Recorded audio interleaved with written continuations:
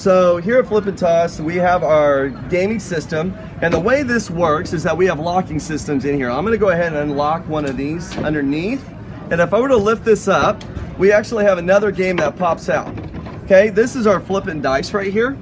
So Flip and Dice is a standard game cartridge. If you look on the back, we have our anchors right here, we have our locking systems right here.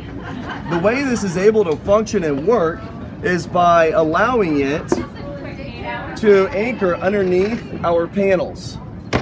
Our panels have a cavity on both sides, allowing for the locks to sneak underneath, and this gives you a good flush board with the panels, allowing for modularity in gaming without going away from the initial behavior, the coinage of the old cornhole game. So we keep the same aesthetics, but giving options of modularity that I've never seen before.